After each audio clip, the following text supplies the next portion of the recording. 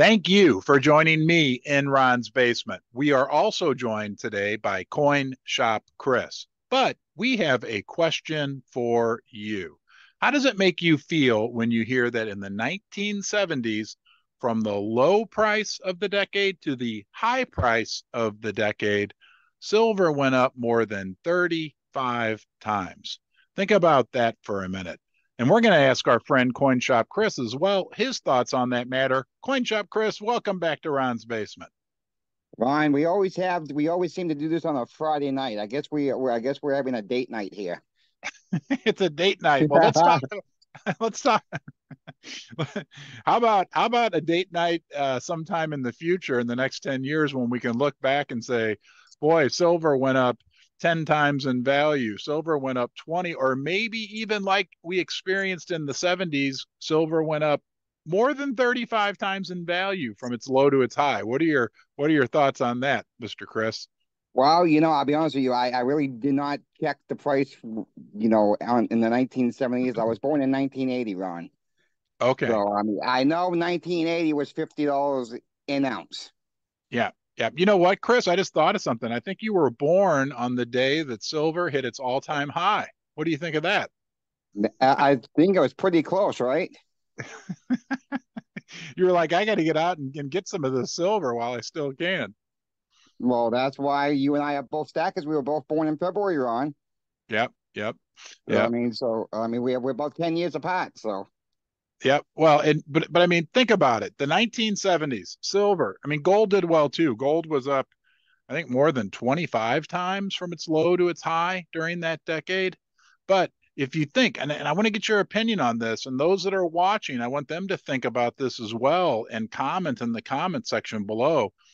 The 70s were a difficult decade for our country, but aren't we right now in a more difficult situation than we were in the 1970s, or am I imagining things? no, the dollar has gone weaker on. Everything's costing, 10 times, 20 times for, depending what you're getting, you're gonna get, Ron. Mm-hmm. The dollar's dead. I mean, Yep. the dollar's what lost 97% of its value. Yep. So I mean, that's just why I don't keep a lot of money in the bank, Ron. I just, we talked about this for weeks on end. I rather stack the silver and put it away in the safe in multiple locations. You feel better having your money in silver than you do in cash. And I think a lot of the people who are joining us right now share that same sentiment.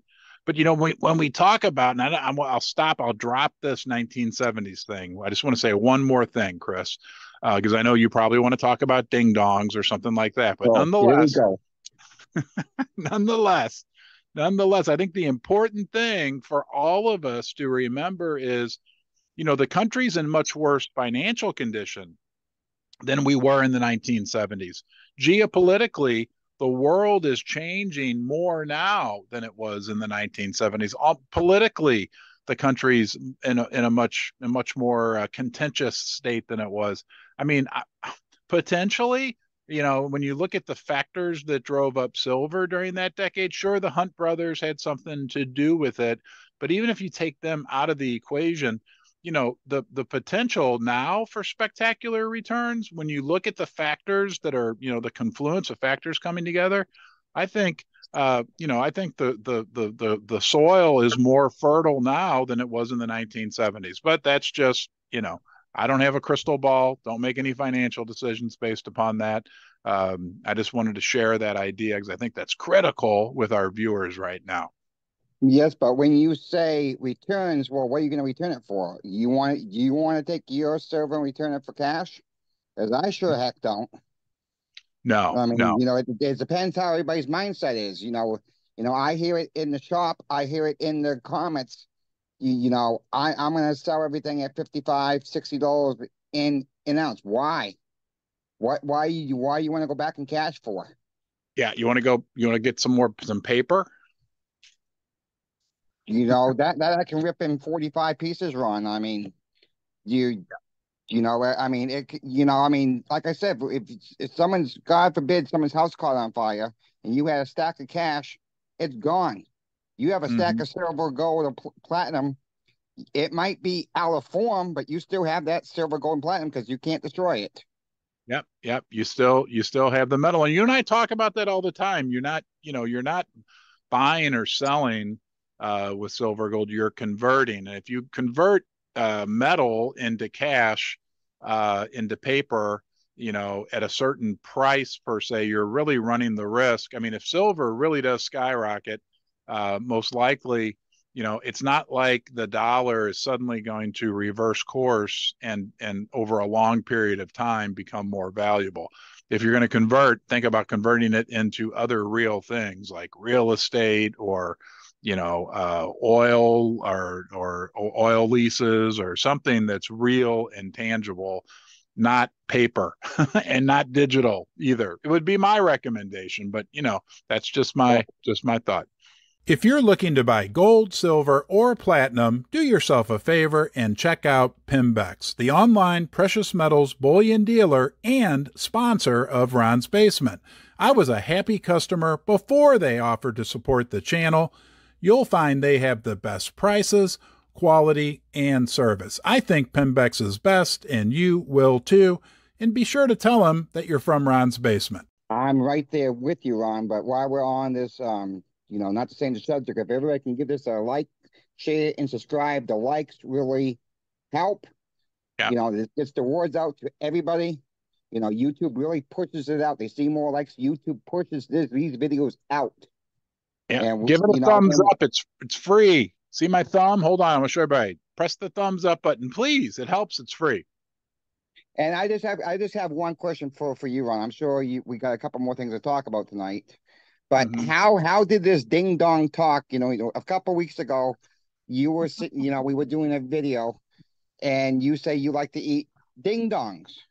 I do. And Yeah. my reply back to you was, you are what you eat. I But don't see. I don't remember it going down that way, Chris. well, I would just ask everybody to go back to that one video a few weeks back ago, and maybe you would like to just rewatch it, Ron. And I somehow this can't. whole talk got turned on. This whole conversation got turned on me now that I eat 5, 10 ding dongs a day, which is fine because I'm the biggest ding dong around. So I'll take the joke. Yeah, the ding dongs are the official food of Ron's Basement, and so yeah, no, we have fun, and whether or not Chris wants to admit that he eats 5 ding dongs a day, that's up to him. What do you think about the Jerome Powell, Jackson Hole situation? He gave a big speech today, Jerome Powell, with a big powwow with his fellow central bankers. And he was kind of hawkish. He kind of said, well, we'll raise rates if we have to. What any just general thoughts on where the Fed may be right now? I mean, it has a big impact on the price of silver and gold. Every time I think they're going to pause again, Ron, they raise rates. So flip a coin and hope you get it right. Yeah. I mean, Yeah. that's all I got to say on that one because I mean, they keep raising rates. These businesses, look at Rite Aid. They just announced they're going bankrupt too. Mm-hmm. They've been in the hole for many, many years, but now Yeah. they've officially announced bankruptcy. Yeah. Businesses cannot keep Well, affording these rate hikes. and I know that you were never. I know you've told me you've never been a big fan of Rite Aid anyway. Well, when I lived up north, I loved Rite Aid. Oh, you did? Okay. Okay. I mean, they were cheaper than CVS, Walgreens, but it was always dead. Now, when you say Um, cheaper, do you mean, and I promise this is the last time I'll bring this up during this interview, cheaper on ding dongs? yes, I've had bought ding dongs from Rite Aid. Yes. Okay. No more ding dong talk. Mhm. Rite Aid bankruptcy, yellow trucking bankruptcy. Everywhere we look, trouble, trouble, trouble. And Powell's trying to tell us that the economy's strong, and that's the general consensus that we need to see more slowing in the economy because that's the way that they think they're going to fight inflation. And you know, Here's what I think. Can I share with you, Chris, what I think, and maybe you know a few of the viewers might want to hear this as well. Absolutely. I think it's come to it's always been a smoke and mirrors trick. We've covered extensively how what the Fed has said in the past and then what they wind up doing 6 months or 18 months later is oftentimes completely different.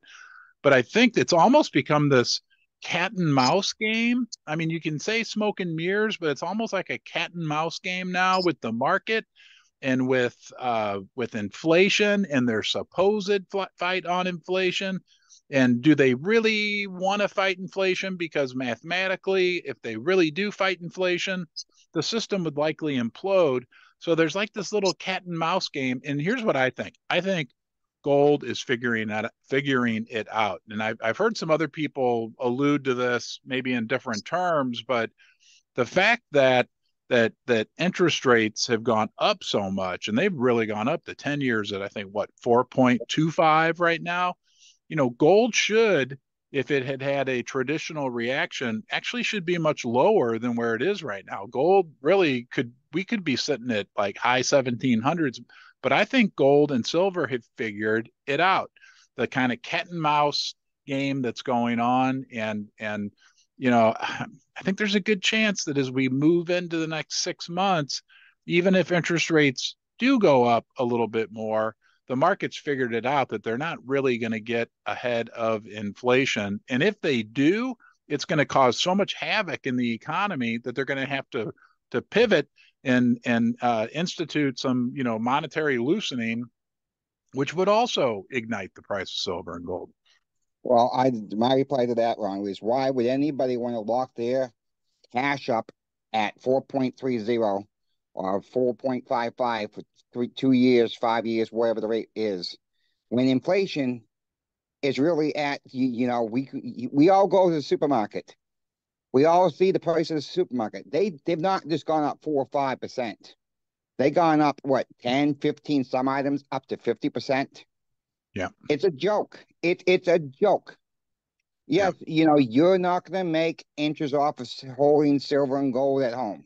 That's not what it's there for. Silver and gold was there. We have to act like it's an insurance. In case something does happen, it protects you. That's the way I look at it. Some people think it's an investment. That's the wrong. If you want an investment, go buy stocks. That's an investment. Silver and gold, as Lynette Zane says to you, you've had her on a couple weeks ago. She says it is insurance, and exactly that's what it is. Yeah, it is. But I also want to throw in, and you and I may not agree on this 100%, and that's okay because it's good that people disagree. But I also say that there's a reasonably decent chance that it could also provide an opportunity for some wealth growth. Wealth protection, in my mind, is the base function of the metals, but there's a reasonably good chance as well that you could see some relative, and in terms of relative value, that you could see some real growth potential as well. Absolutely. I mean, why do we have all these credit cards? We have the silver card, we have the gold card, we got the platinum card. Vehicle manufacturers coming out with their platinum trucks, the best platinum, gold. I mean, this version. I mean, silver, gold, platinum versions, Ron. Yeah. It's right smack in our face, and most people are not paying any attention to this. It's right in front of us. Your gold card, your platinum card, your silver card. Yeah. Now you can buy a Ford truck, the Platinum Edition, the best one they have out on the market. If you like Ford, I'm not a Ford guy, but a lot of these vehicles, and you don't, it don't matter what you buy. You're buying a appliance. I've seen gold editions. I've seen platinum editions on major appliances. Yeah. I mean, that's been going on for the past 20 years, Ron. I mean, there's something there. Yeah, and it's always been kind of ingrained in our society, but people, for some reason, from an investing or financial planning perspective, at least in the United States, kind of ignore the precious metals, which is okay because when they wake up, it's just going to take a few of them and it's going to be a mad rush of new money coming into the sector. Chris, what about the weekly numbers? You always do this work for Absolutely. the people that are watching. Can you get us is it monthly? I'm sorry, 30-day numbers that you have Yeah, for us? please. I just want to touch on one point you made before we get into that. Was it a Um, brilliant point that I made or just a point? well, you said the financial advisors don't look at, and you know what? You know why the financial advisors don't want to look at silver, gold, or platinum? They don't make no money. They can't hold it themselves. Yeah. That's why. Hmm. They don't want it. Because they want all the money in house in their hands. Yeah. So Yeah. I mean, Well, that's a key point. they don't get a recurring commission by putting people into silver or gold. Well, like they do if they put them into a mutual fund or something like that, where they get a little Absolutely. sliver of commission every year for as long as the people keep their money in the mutual fund. Yeah. Okay, Chris, did you put together the 30-day numbers we can look at for silver and gold? Absolutely, Ron. I do this every week for everybody. Let's So hear them. yeah, silver for the past 30 days. Now we're on August 25th, 2023. So everybody knows the date, the time frame I'm talking about, and everything for the past 30 days now. Silver was down 59 cents or 2.38%. Ron, last week we did this. Silver was down 9.99%. We made a comeback this week. Very happy to see that. We're still down a little bit. I'm not complaining. Gold was down $23.80 or 1.21%. Platinum was down $28.40 or 2.91%. And our friend Bitcoin, for the ones who love Bitcoin in this channel, you guys were down $3,161.38 or 10.82%.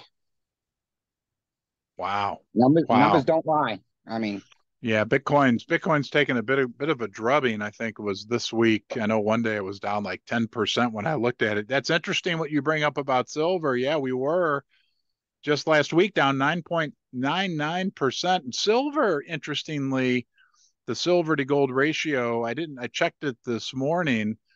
We were at 85 to 1 just like a week ago. And when I checked this morning, when I did the calculation, we were below 80. It had dropped from taking 85 ounces of silver to get 1 ounce of gold all the way down to like 79.5 ounces of silver to get an ounce of gold. It's interesting that silver is performing so magnificently, especially over the last week, and gold just kind of hovered where it is. well, keep in mind too, silver's really come back to where it was. So we're not really gain anything. I mean, so the point I'm trying to make is, I am still looking once I think when silver gets past 26.50 run, I think we're going to see some runs up. Mm-hmm. I really think so. And, if anybody really wants to learn more about platinum, I'm not the guy for it. Neil Hahn Dynasty, who's on, that's his channel name. And he asked me to ask everybody, go to his channel and underneath Neil's World, because he's a little crazy himself at times. That's where he talks about platinum, specifically about platinum and some geopolitical events that's been happening. He's the guy to talk. He's the platinum guru to talk to. He's the platinum guru, Neil Hahn Dynasty, the platinum guru, and there's a strong thesis that underpins the story in terms of why you might want to consider platinum. It's an interesting scenario that could unfold in the platinum market. Chris, is there anything we missed Yeah, before we say goodbye? a couple more things. I just want to give a shout out to the female stackers. I'm seeing more and more females. We say this every week, Ron, but it's really the truth. I'm seeing more and more come in every single week, and the females really want to learn. And so, if anybody, it don't matter if you're male or female, if anybody has a coin you want me to try to help you out with, email it to Ron. Ron will send it to me. I'm willing to help anybody. Just give me a couple of days to get back to you. By the time Ron gets it and I get it, Ron may need a day or so to look at that email. But Ron's pretty quick. So I'm not as quick as Ron when it comes to checking my emails all the time. And let's give a shout out to your sponsor on PIM, this Pimbacks. You know, they have great prices. I look at them every single day and they're so competitive on. Um, 100%, love the company. Myself, I have not yet bought from them yet. Not because I dislike them, I just not needed anything from them that they had available yet. Mm-hmm. Yeah, very good company. I like the website. I've hear there's a lot of good comments you guys have provided back. You were very happy with them. That is great to hear. That's what Pinback Yeah. wants to hear. That's how I heard You, about Pimbex was from somebody in the Ron's Basement community. And then I bought some silver from them myself. This was months ago, and I was very happy. It was the best price, and I mean the service was outstanding. And I checked their reputation and background and all that. And so I was a customer before they sponsored Ron's Basement, and yeah, they're good people and great reputation. So yep, check them out. and let me give you a shout out, Ron. You Mm-hmm. have done this Yep. for a year and a half, a little over a year and a half. You have kept your word. You will never take a sponsor that you were not comfortable with or you have dealings with this before. You have been upfront what stocks you have owned. You Yeah. have been upfront on everything. There's not too many YouTubers as honest as you. Well, So I've kudos been to you, Ron. This no is why thank I come back. Let me just, this is I'm why sorry. I come back to you, Ron, every single week. I wanted to try to find a channel that's been honest, and you're the honest guy on YouTube, Ron. And people should appreciate that and applaud you and give you a thumbs up for that. A thumbs up, right? A thumbs up. Well, Chris, that means the world to me that you say that. It really does. It's been great doing this. I think the best part are the people that I've met, including you. I met you about a year ago, and I'll save your shout out for a different episode. But you do a tremendous amount, including up to and including doing this. And you aren't trying to sell anything, and I can tell you guys, Chris has helped countless numbers of people that have sent me questions specific to coins in terms of helping them, giving advice. And none of us, nobody's the ultimate expert, but some of us know more about certain things, and Chris knows a lot more about the bullion side and about the especially the numismatics components and things like that. So thank you as well, Chris. Well, just one thing. I'm not up on numismatics. I don't like the word expert, Ron. Hmm. I mean, that's fine. I thank you for saying that. But, nobody's an expert in this field because we're all learning. And, my cup of tea, my more knowledge is on the silver side. Yeah. So that I'm just trying to be transparent as possible. Yes, I know a little bit about gold. I know very little about platinum. Neil's the guy to talk to about the platinum again. That's right. So, Yeah. Yeah, you that's know, right. Well, so I thank you, Ron, for everything you've done. You've helped many, many people yourself. And so before we get kicked off I think we should wrap this up. well, it's been great, Chris, and it's been a great journey so far, and we'll keep it going, one day at a time. Nobody's an expert, but all of us, including the people that are still watching right now, we're all kind of in this together. And some of us are able to shine our flashlights in one direction, some in another. And hopefully, we stick together and are willing to learn from each other, as we hit some potential turbulent times in the future, which seems inevitable. We can kind of ride out the storms as they come. Absolutely. And this is, we are all in the comments together. So if somebody sees a comment that you can help them out, let's help each other out. Yeah. This is why we're doing this. We're here to help each other out. And please, just real quick, Ron, no links in the comment section, please. Let's not argue with each other in the comment section. I'm seeing a little bit of that happening. Please, we're all adults here. No name calling. And that's I will leave it as that, Ron, this week. Sounds good, Chris. Thank you. And we'll look forward to talking to you next time. I'll see you next week, Ron. Same time, same old bad place in the basement. Bye bye. Bye bye.